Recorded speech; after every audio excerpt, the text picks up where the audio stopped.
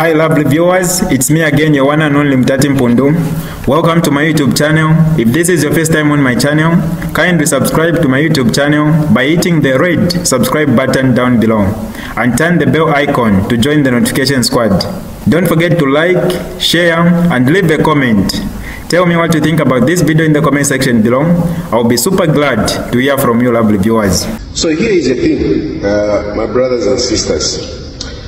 I don't like to be inconsistent. I like to be consistent in whatever I'm doing. If I start something, I want to do it to my best, and when I need to do it. Unfortunately, this time around, I've been having challenges to be consistent on my programs for a number of reasons. Part of the reason is that just being here is a little bit difficult. You see, right now, I've just come to the gym, and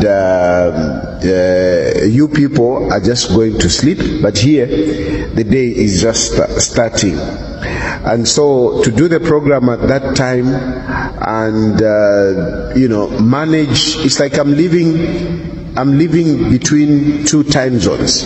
And I'm finding it a little bit difficult to really have things working smoothly there, because I can't find the right time that is good for me here and that is good for you back home. Following the time back home, it disturbs other things. For example, when I wake up, I have to wake up around 01:30 for me to do that program. But then I also need to go to church at 6:30. So if I wake up at 01:02, I'm doing the program, which goes up to about 04:30. I can't sleep and then wake up to go to church at 6 hours. So that is one of the challenges. In the evening, I have a challenge. You find that people here, there is activity. There is activity that goes on up to about 00. Like for example, at church, we have meetings that start at 20 hours. So 20 hours. That is when the meeting is starting, and then it will go on up to 22, sometimes 23. So you have long days here, and yet I have to sleep a bit and then wake up at 02, do my program, to fit into the Zambian time, then come back, fit into this time here where I have to start my day early. Basically here the days start early and they end late. So it is pretty much a problem, and that I'm finding it difficult. Of course, there are other reasons. Other reasons is part of the frustration that some of the things that I advocate for don't seem to go very well. Don't seem to go very well. Sometimes I wish I was on the ground. I were on the ground and then do this and that. But just being here and talking sometimes it's a little bit of a challenge. Of course, my family issues, they can also really drain me. I tell you, family issues can also really drain me.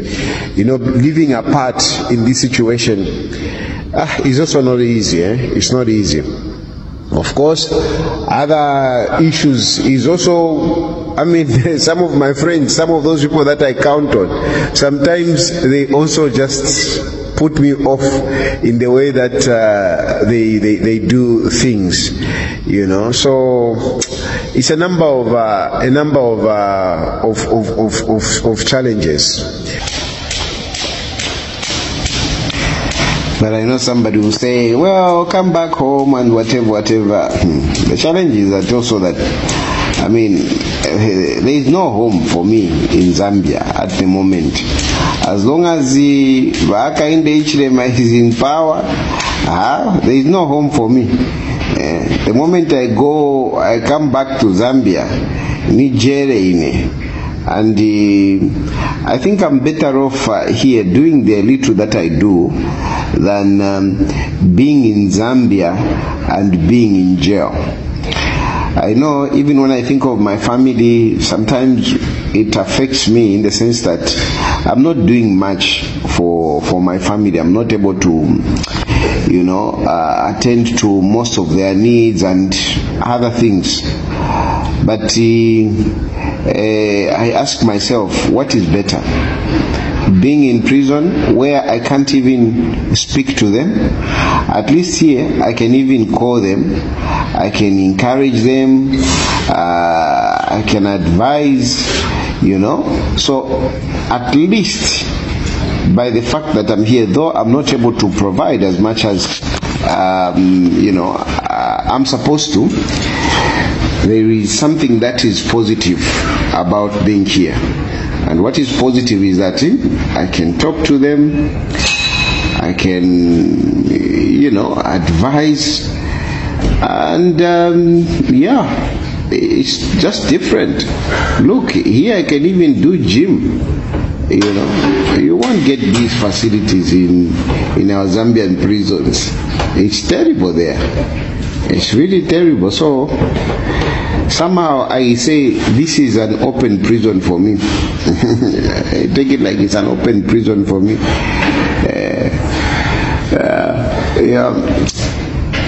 It's not easy. Exile is not easy. Exile is not easy. This is not a diaspora, because some people, they take me like I'm in diaspora. Some of you even ask for money. It's not the same. It's not the same. All I can do is talk and do what I can to live. And these exercises are what keeps me going, because most of the times I am indoor, and this is why it frustrates me so much when I don't see things happening properly back home. The issue of eligibility, for example, I'm not one person that wants to be disillusioned or pretend that things are not happening. I'm a person that wants to look at things realistically, see where they are going, and possibly prepare for other steps. I always want to be ahead of things. I don't want to be behind. Now, when you look at the issue of eligibility, it is very clear that Hakainde Hichilema and the entire UPND system, they have resolved to eliminate Edgar Lungu from contesting the next elections. They know that having Edgar Lungu contesting the elections is very risky for them. They might lose the elections. So they have resolved in no uncertain terms, they have resolved to bar Edgar Lungu. And the courts are not going to help us. I've always argued that you don't do politics in court. You don't do politics in court, because those people who are in court are also part of the political system. They are also part of the political system. And usually they favor those who are in government. And it doesn't matter who is in government. Even if it were Edgar Lungu, even if it were me, those people have got families. They are human beings. They look at their interest. They look at what is at stake. So playing politics in court is not the way. Forget it, going to court and say I'm going to fight political battles in court. No, it doesn't work. It doesn't work. So for me, I don't see justice being rendered to Edgar Lungu. So, in my view, we needed to fight this outside the court. And how could we have done this? We could have done it. Those people that are supporting Edgar Lungu should have come forth to put pressure, because at the end of the day, power belongs to the people. And unless those people stand up, the political system will always favor the powerful. Unless people who are the ultimate custodian of power, unless they stand up, we will not have justice. So in this case, if those people who are really in support of Edgar Lungu came forth and put pressure on the political system, it would have worked. But unfortunately, it does not seem to be happening. We have tried to push. I will tell you that I've tried to push that people who are saying they support Edgar Lungu would be able to stand up for Edgar Lungu. Unfortunately, those people, they are nowhere to be seen. They are nowhere to be seen. There is no political pressure. There is no people power pushing for Edgar Lungu to contest the elections. And it is all left in the hands of the courts.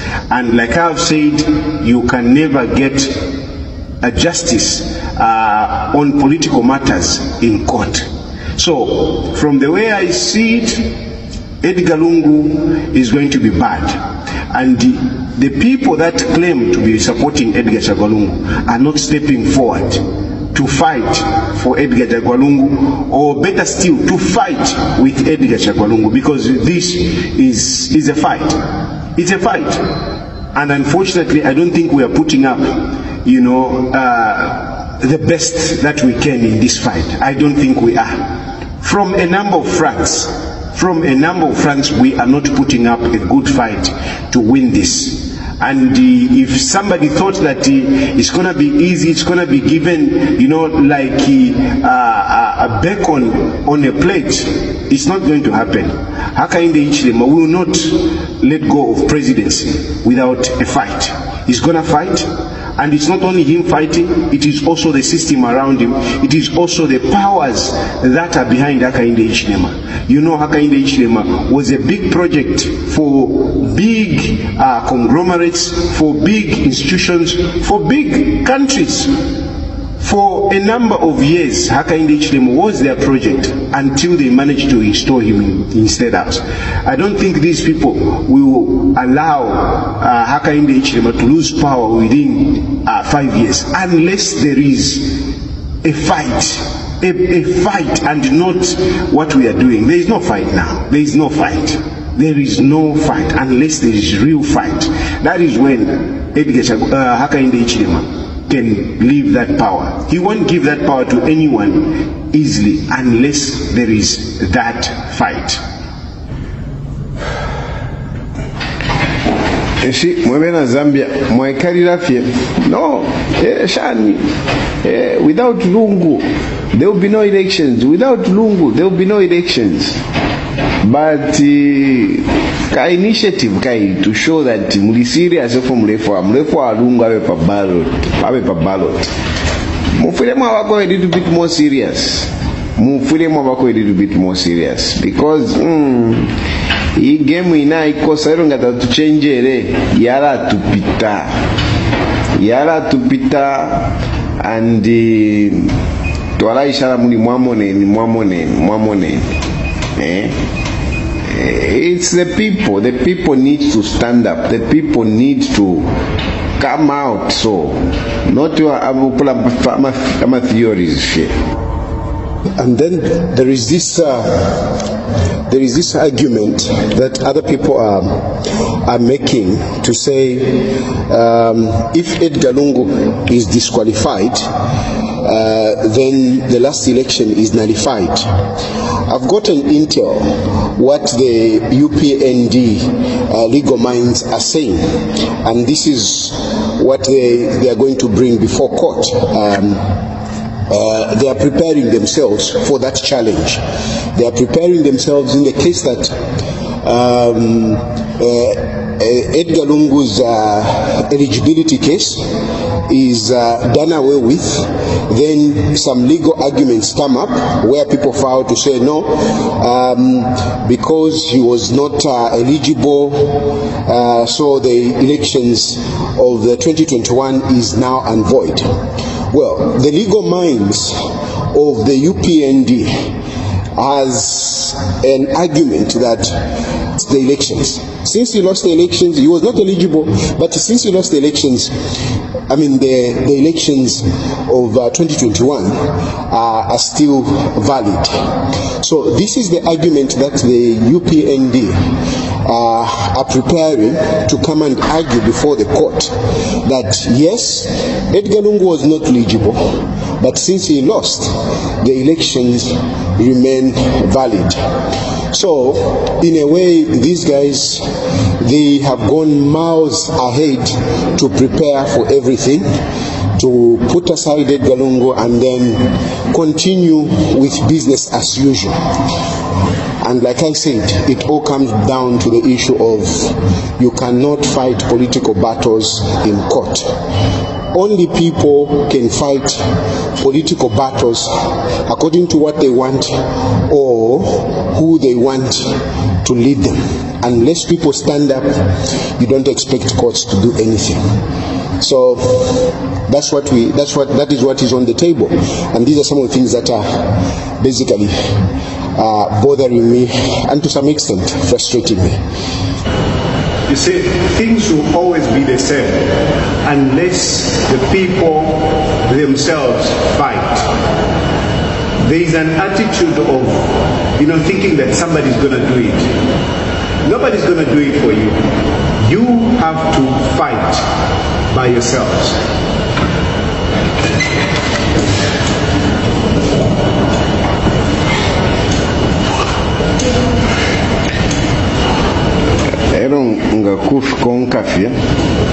Ngakufi konka kulanda ve ichachi neve so for you.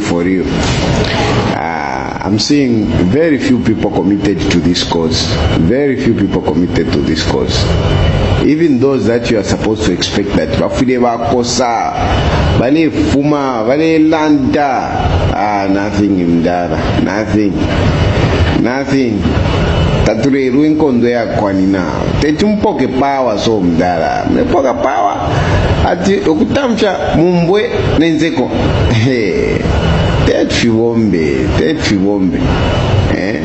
tetfibombe mdala tufuye